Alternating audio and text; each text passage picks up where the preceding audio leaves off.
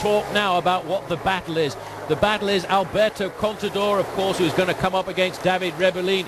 We're looking here now at this rider from France, Jérôme Pinot, who's having a great deal of difficulty too. He's trying to pull himself back into this race. But there is Contador in the white jersey.